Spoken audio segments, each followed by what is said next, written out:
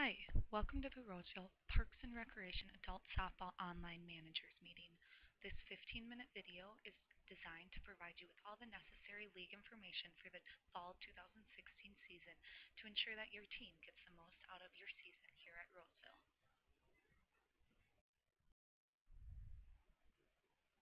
First, we want to thank you for choosing to play your fall softball here with the City of Roseville. We understand that you have many softball options throughout the metro area, and we appreciate that you have chosen to play with us.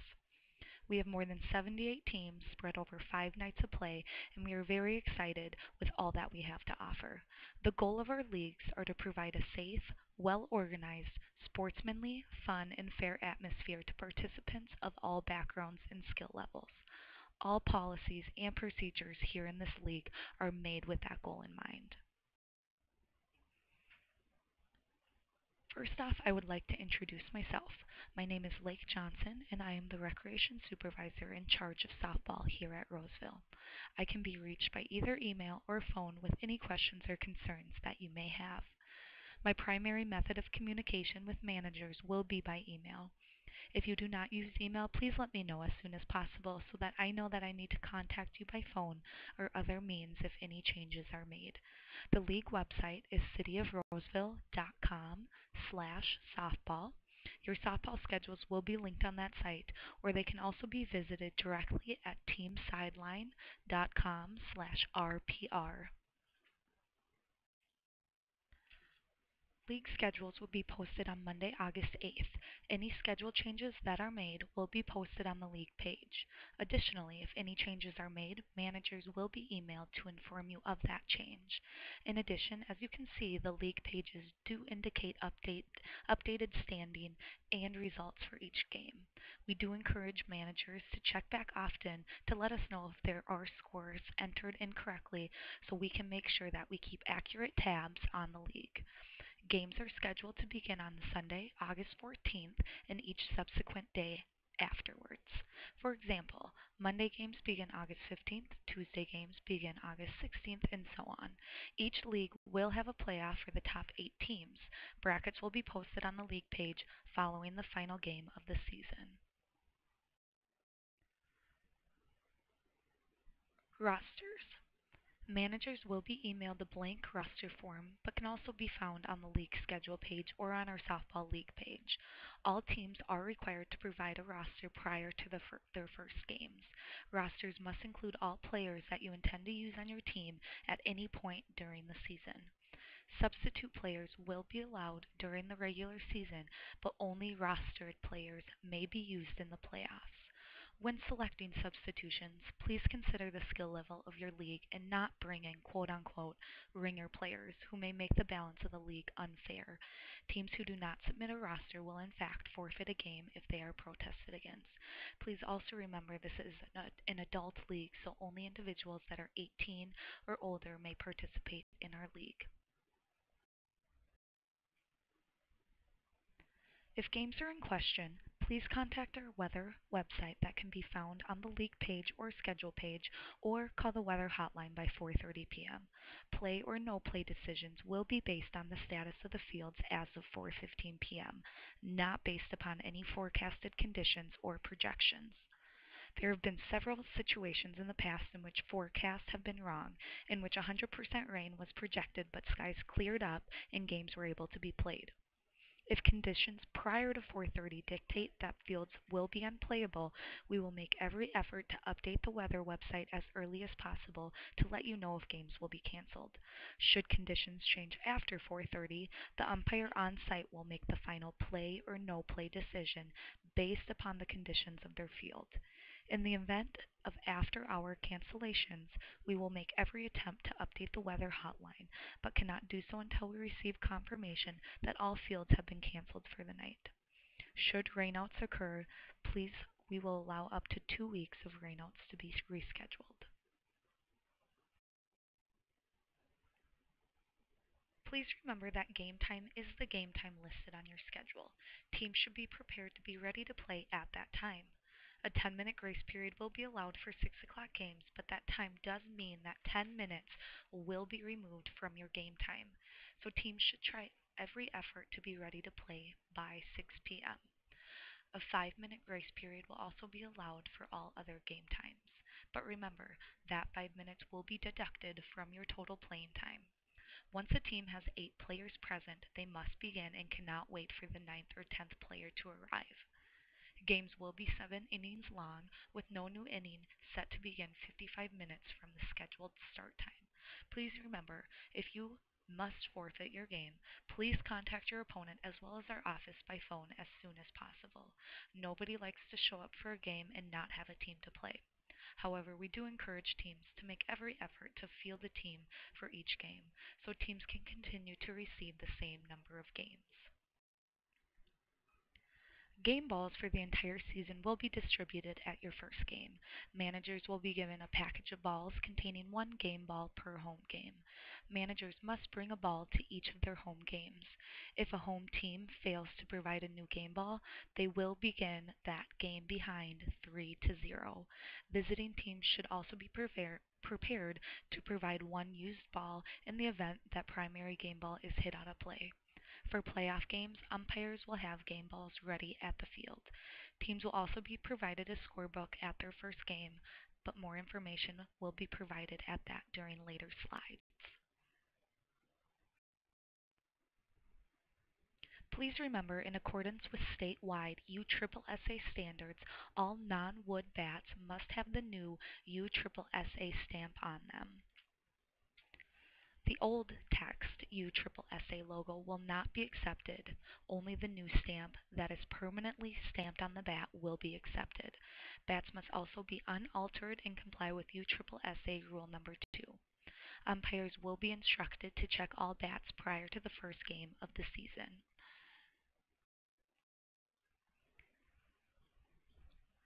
Teams will be given a scorebook at their first game.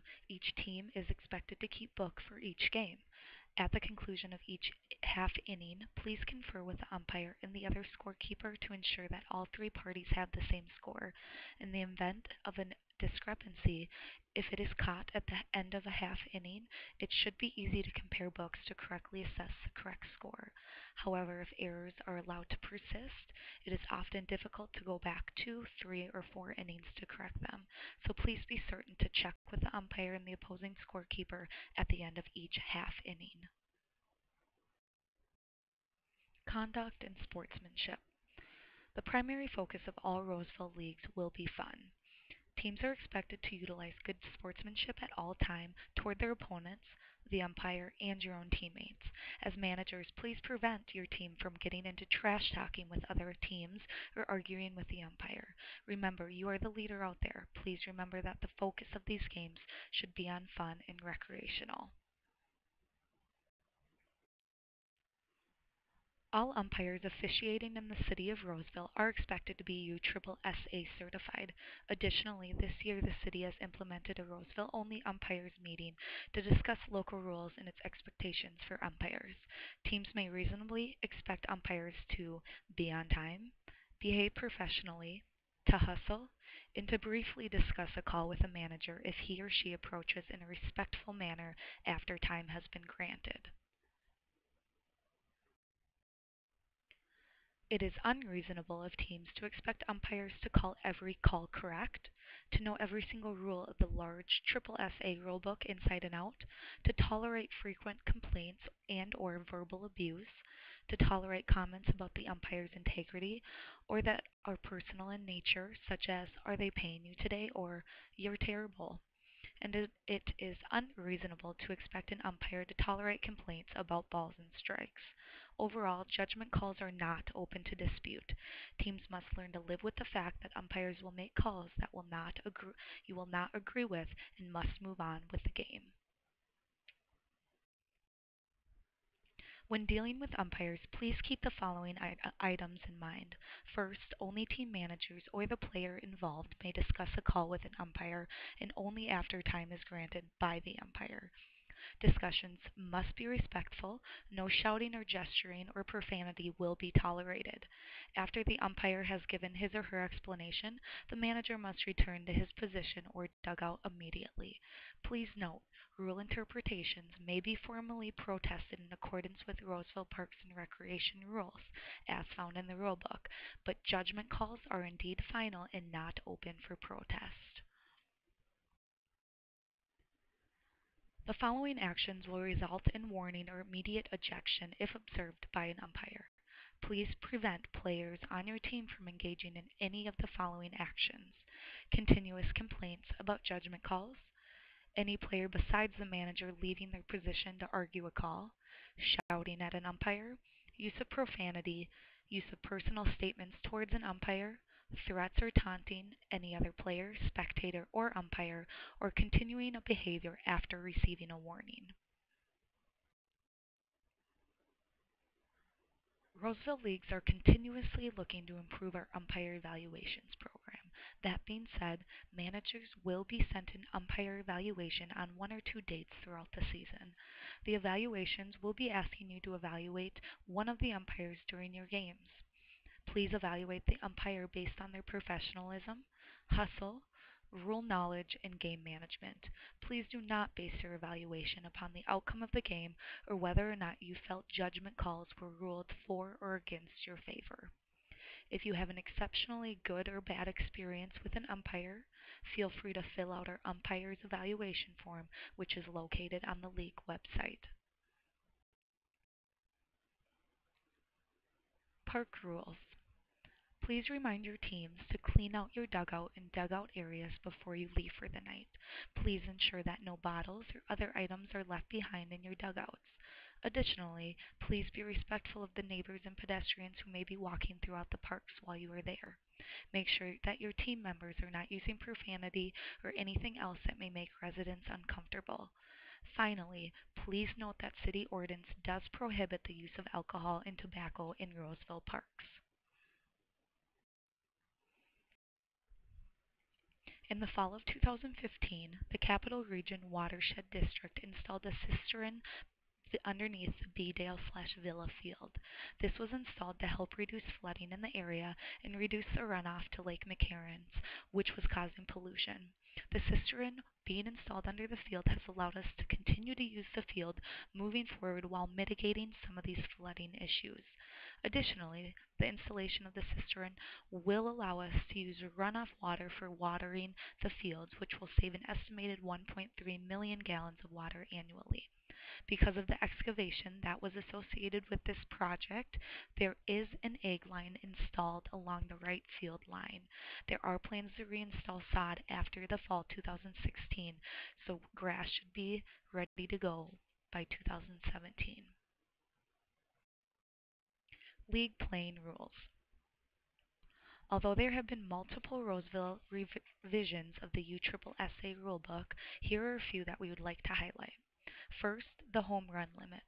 The men's C division has a maximum of 4 home runs in place with the +1 rule, which was implemented this past summer league.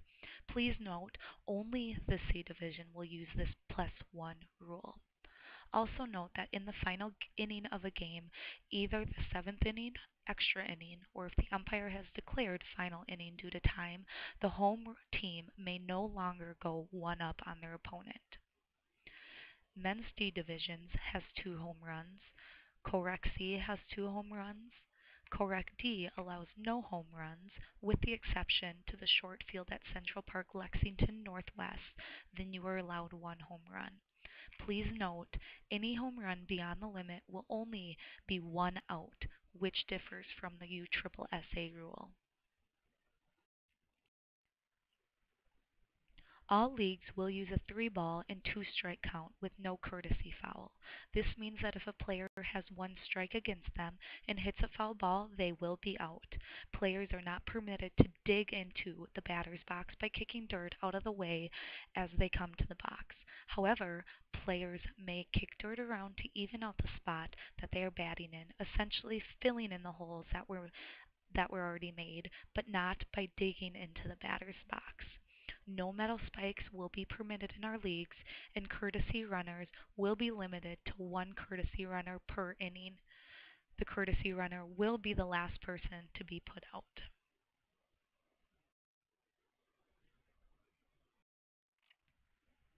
Double play situations. In an effort to prevent injury, Roseville has clarified the double play rule. All runners must either slide legally or attempt to get out of the way of the fielder turning to complete the double play. For a slide to be legal, players must remain on the ground and slide directly toward the base. The image that is being shown on the slide would be considered legal in Major League Baseball, but considered illegal in our league as the runner is not going directly toward the base and his right leg is elevated and is not on the ground. This would be ruled an out not only for the runner sliding, but also the runner at first base, granting the double play regardless of where the shortstop's throw ended up. Additionally, we have implemented a prohibition on hitting the ball back towards the pitcher intentionally in an effort to intimidate the pitcher. This can also be referred to as lighting up or buzzing the pitcher. If an umpire is confident that a team is intentionally hitting the ball at the pitcher, they are instructed to warn and then eject the offender. This is a dangerous situation that can lead to severe injury and even death. Please do not allow members of your team to intentionally hit the ball back up in the middle in an effort to intimidate the pitcher. At the conclusion of the season, each regular season and playoff champion will receive a championship t-shirt and their choice of a trophy or a restaurant gift card. I will be contacting each manager who is entitled to prizes following the conclusion of the season to obtain their sizes as well as determine which award they would like. In conclusion, please remember that we want this league to be well organized, safe, and with an emphasis on sportsmanship. Managers, I ask you to please be leaders out there on the field. Encourage your teams to follow suit. Keep these games in perspective. Yes, competition is important, but we want all participants to be safe and have fun above all else. Please do not hesitate to contact me with any questions or concerns throughout the entirety of the season. For those managers participating in co-rec divisions as well, we do have a few additional slides available to clarify some of the co-rec rule modifications that we have in place. Finally, I thank you once again for choosing Roseville for your fall softball league. I wish everyone a safe and fun season and best of luck, and I hope to see many of you out on the fields. Thank you.